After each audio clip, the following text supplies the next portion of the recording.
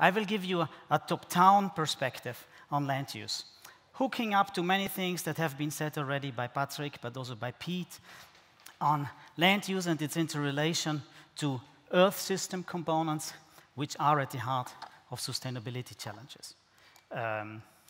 We have heard about that, so I will be very brief here. Land use is, and here I'm preaching to the wise, land use is at the core, at the heart of many sustainability challenges. It is part of the planetary boundaries. Some scholars even made land use itself a planetary boundary, but land use also interacts with many other planetary boundaries, which are to the biophysical outside, if we look at this at the sustainability donut, but also to the social and socio-economic, cultural inside of our planetary boundaries. And at the same time, land use is interlinked closely and intimately to the sustainability challenges. Some of them are mentioned here, and please excuse if this is just an arbitrary selection of those where I think we really, doing land system science, have direct links. I will, in this talk, given that it's only 20 minutes, not focus on each and every sustainable development goals. This is not possible, but I will pick out one particular one, which is very close to my heart, which has to do with the climate nexus, with the land and climate nexus. We all know that there are social dynamics going on, which are important, and which need actually the support of us scientists. The young people started to protest that it's their future which is at stake, and that politicians are not moving, and we scientists cannot do better by informing them. And therefore, also because I would like to do this personal choice of focusing particular on the climate-land nexus, but this is of course not exclusive. This is just to give one strand in these 20 minutes ahead of you and us. Okay, today land use confronts us with a challenge of unprecedented scale. We know that 3/4 of the land surface, of the terrestrial ice-free land surface, is occupied by humans, is appropriated by humans. Only 1/4 is left untouched, something like untouched directly. Of course, there are indirect consequences, which we see there as well. And most of this 2/3 of this untouched land is actually either too cold or too hot. So we will not really would like to go there. And only few things, few ecosystems are really left untouched. If we look at the past half century, we see dynamics as well of unprecedented change. Down there you see the global sum, and then you see some regional sums of the different trajectories. The first plate, the first insert, shows you the area changes. And we see there are some area changes, but the area changes, they are very important, they are key, and they have been key to our focus. But in the end, they are much, much more subtle than other changes we observe. But in certain regions, we see some strong changes. For instance, if you look at Southern Asia, the expansion of cropland. Or if you look at Europe, actually something like an abandonment of land. You see a decrease of cropland and a return of forests here. If we move to the second plate, we see dynamics of a much higher, much higher factor, which relates to the production of goods in forestry, animal production, and crop production, which is really surging in the last decades. And this is unique across all, more or less across all regions we see here, and which have been grouped here. And sitting on top, we are not just growing in dynamics of producing ever more on, let's say, more or less stable areas. So we are intensifying the planet. We also are deeply increasing the interconnectedness between regions. And you see here in the third plate the changes in the regions of the international trade. Now here expressed in percentage of domestic production. So this dynamics sits on top of the production dynamics. And all these dynamics we face here are connected with sustainability challenges, biodiversity crisis, degradation, desertification, of course, going on. The issue of food security, we have heard this of Pete. Hunger is coming back. The problem of governance, with this level of interconnectedness, it's not so easy to tackle these challenges. And now, land use gets another one. Land use gets the challenge of climate change as well. Well, land use is an emitter of carbon and of GHGs, of greenhouse gas emissions, but it is kind of smaller than the industrial processes. And the problem is, if we fail to reduce the emissions from the industrial processes and from land use, we will really strongly affect the land systems. Either by increasing, for instance, the vulnerability of the terrestrial ecosystems to produce goods and services we need. For instance, here, a study which showed us that the cereal production is strongly determined and strongly coined in the temporal signal by the emergence of extreme events, mainly temperature-related, drought, for instance, extreme events. And what will the future bring? If we fail to keep climate change somehow, to reduce emissions and to keep climate change, to mitigate climate change by reducing emission, another game will start. The 1.5 report tells us, the 1.5 report by the IPCC tells us that we have to act urgently, quickly, in order to avoid overshoot. Even if we have good measures, if we would have good measures at hand, in order to avoid overshoot, we need two things. We have to act early, quickly, and we need something like negative emission technologies. And who is providing these negative emission technologies? This will be land. And the last figure here down on the right side shows you that forecasts or scenarios of the probable demand for bioenergy, providing this. Bioenergy, for instance, for BECCS, so for bioenergy, fueled carbon capture and storage technologies, but also maybe for afforestation, so let forests grow, will need land. It will provide a lot of sources. Here, this one shows you bioenergy demand, and depending on the degree of target we are looking at, so if we are ambitious or not, and on the timeliness of our action, we will have to, and the ability to change the economic system, we will have maybe other 20 gigatons of biomass used solely of bioenergy. Well, now 20 gigatons, this is a big figure. It does not tell us much, but the next slide will tell us what is the proportion, what is the importance of this figure. Now I switch to a key component in the nexus of the land and the climate system, which is biomass. And biomass is a central link between the atmosphere and the biosphere. It provides large pools. It is a storage of carbon. It is associated with the single largest flows. Cross-primary production and respiration are the largest flows in the global carbon system. But these in and out fluxes are largely balanced. But if fluxes are large and if fluxes are nearly balanced, we know perturbation of these fluxes can create a mess very easily. Then biomass is the basis of all heterotrophic life. Biomass accumulates in the system, net primary production accumulates in the system, it builds up pools of biomass, and all heterotrophic life is feeding on this, including us humans. Without biomass, we cannot really do a lot. And now coming back to the 20 gigatons of dry biomass, we see here 20 gigatons, and these are fresh weight figures in biomass. If you look at the green line here, this would mean almost more than doubling, let's say a doubling of the global biomass harvest on Earth. Now we have already a world full of degradation with the today level of harvest. And if we double this, it's not easy to say what the consequences for the sustainability challenges will be, but we can somehow imagine it will not be so easy. Well, biomass as a resource is key. In the past, 100 years ago, biomass accounted for nearly 3/4 of the total resource consumption of the global society. This dropped down to 1/4 today. So today we only use 1/4 in biomass in our metabolism, but not because we substituted fossil fuels for biomass, but because the fossil fuel system was growing so tremendously. Global resource use was increasing by a factor 12, and biomass, in contrast, was only increasing by a factor 4. But its relative importance was falling back. What tells us this? Biomass is not substitutable. We cannot substitute biomass with other things. And it is an extremely vulnerable resource for our life.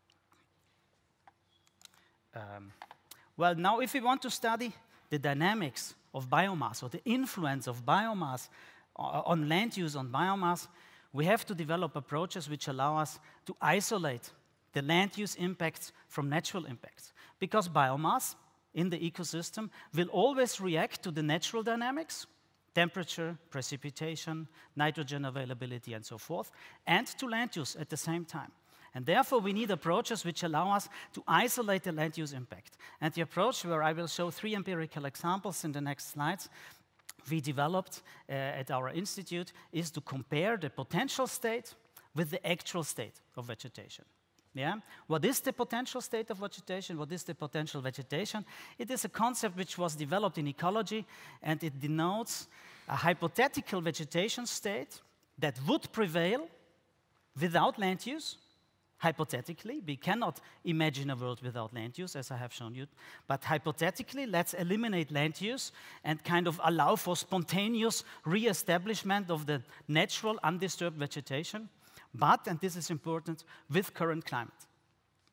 So we have the situation, potential vegetation without land use and current climate.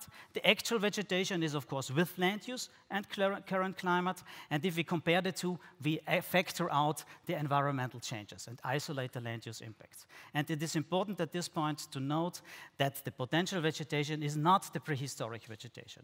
For instance, the biome shifts which we have observed over, or which we have modeled over the last millennia, or the changes in coastlines are not factored in. It is the current potentials we are facing too. And now these changes, which can be brought by land use, and Patrick has showed us here a slide, which is much more sophisticated, we can discern 2 types of changes. One is the land cover conversions. So when we change one ecosystem for another, a forest for a cropland, or a natural grassland for a pasture, for instance.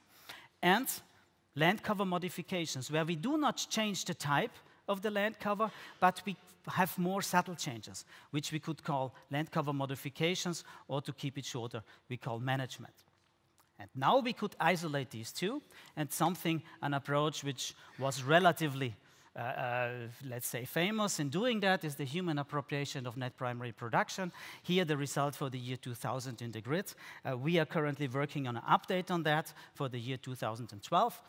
What do we see in the upper part? We see the change of productivity, which is about 10% on the global average, but with huge regional variation. We have regions where we have big losses of productivity, but we have also regions where the productivity is much higher than the potential productivity. And down there we add other 15% points to the human appropriation of NPP, because we don't change productivity for the sake of changing productivity.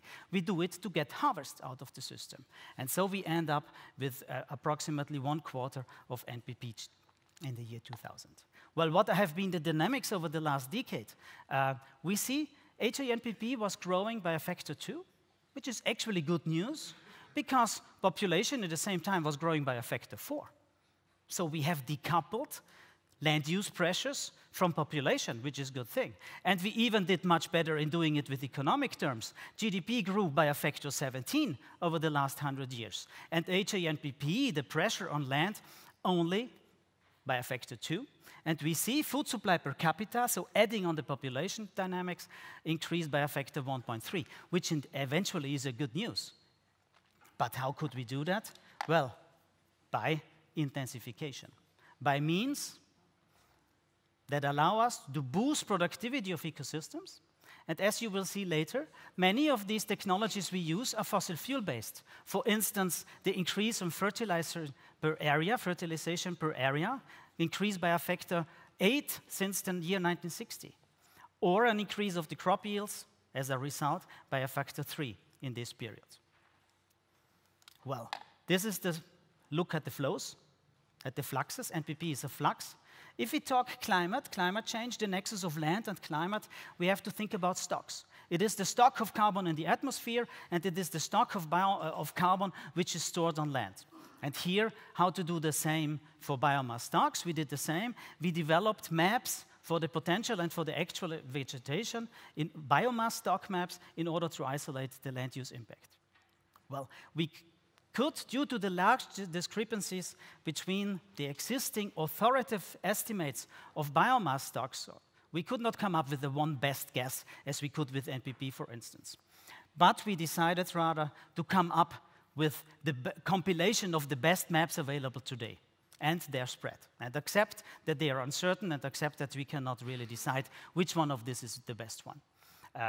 The potential vegetation here, we had developed 6 maps, and at the extra vegetation we developed 7 maps, and we calculated the permutation of these 3, and what did we find out?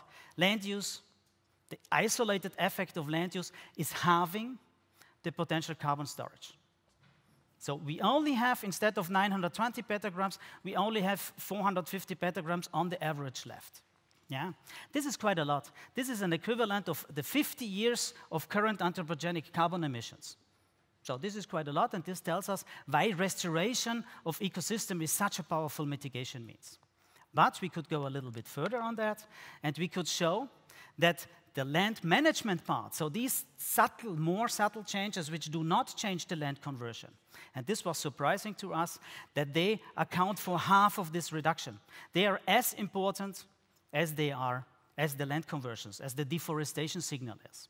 This is quite surprising, and this is explained by the fact that they affect very much large areas, as you can see in this map. Okay? And this management consists, for instance, of grazing of natural grasslands, harvest of wood in forests, wood fuel collection in other wooded lands, but also secondary uses like forest grazing. Okay? Now we have to see that this is now not, this 450 petagram carbon is not a cumulative emission of carbon to the atmosphere, because the potential vegetation is not a historic emission. It consists of 2 factors. Yeah? One thing is the cumulative emission, and the other one is that land use kind of does not allow vegetation to grow. And these 2 effects make up this human impact, this land use impact on biomass stocks. But if we look at the results, we can find of our result, we find 3 ways of explaining or contextualizing our result. The first one is that industrialization, the land use emissions during the industrialization are actually smaller than the pre-industrial emissions, which brings us close to the Ruddiman hypothesis. But there is also some indication, and it has to do with a lot of the uncertainties here, that the carbon sink strength is actually underestimated. And the third result, or the third conclusion we can draw here, that I did not put here, is that maybe, and this is possible, the IPCC factors we have been using, the best practice guidance factors, are not really good. That is the third explanation, and we do not really hope for that, because a lot of politics are built on these factors. So rather these 2 choices here. Okay, uncertainties are large.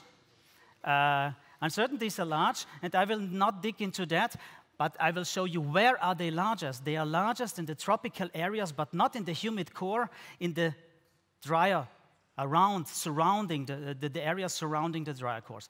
This is where we really have tremendous uncertainties in the land system, in the biomass stock systems, and this is, for instance, where a lot of the bioenergy potential has been seen in the future. So we have to be very careful about what we know about the system. To move on, what about the changes? What about changes in time? And we see in some regions we have a loss, still an ongoing loss of biomass stocks. In other regions, on the left-hand side you see it, in the northern and the boreal zones, we have a return of forests. We have a return of carbon stored in biomass. Well, if we look at some panel analysis, we see that this forest increase is strongly correlated with economic development and development of, with the HDI, for instance, Human Development Index. So is economic development a solution to bring us back to a more carbon-rich vegetation? I would say, maybe yes, maybe no. The things are, of course, more complicated. First of all, trade is outsourcing. Industrialized countries are outsourcing their deforestation imprint. We see here that the post-forest transition countries are getting a lot of biomass from regions which have deforestation still. And then we see on the right-hand side that we have still a growth in carbon emissions. It is not from land use. It is not going backwards, even if we have economic growth going on. But we see on the right-hand side on the panel here that we have large co-benefits between protecting carbon stocks and or the carbon sequestration function or biodiversity. There are some very particular sectors like forestry and cattle which are important to tackle. But we also see it is not just about efficiency gains. We have to be very careful about the rebound effects. We have seen them all over the place. So we have to think about the demand reductions. We have to think about the demand side options. Now I'm trying to put the pieces together and we'll come to a conclusion slide. We have seen the fluxes, we have seen the stocks. We can look at the relation of fluxes and stocks, and this is the turnover rate. And if we do so, we see humans have accelerated the mean residence time of carbon in vegetation by a factor 2. Instead of 13 years or 14 years in the potential vegetation, carbon only stays 7 years. And what does this mean? Well, we see the impact on carbon stocks is much higher than on NPP. Well, this is kind of intuitive. Humans want to have a high productivity, but they don't care about the stocks. We don't care. The stocks are unimportant. We want to have production. Okay? We see also that more than 80% of today's biomass consumed is coming from fast ecosystems. Slow ecosystems do not play a big role in the provision of this key ecosystem service, which brings us to a trade-off between increasing carbon stocks or increasing productivity. Maybe there are systemic reasons that we cannot do the same at both times. And now, and Naveen is already telling me time's up, a last slide, which I will not read point by point, but what do we see? We should not forget that the land system and the socio-economic systems are intricately linked, intimately linked, and they belong together, in particular the socio-economic energy system. Management effects are large, but uncertainties are large as well, and we have to nail down uncertainties. And in particular, we have to improve the systemic understanding between the land dynamics and the earth system dynamics in order to find the synergies, to identify them. And I will be very curious about the 3 days of discussion and the new questions which are emerging along these lines here. And in particular, I think we need to be more careful and pay more attention on the time dimension of change. When is time happening? How fast is change is happening? What is the relation to the overshoot? And with this, I thank you and I apologize for being over time. Thank you.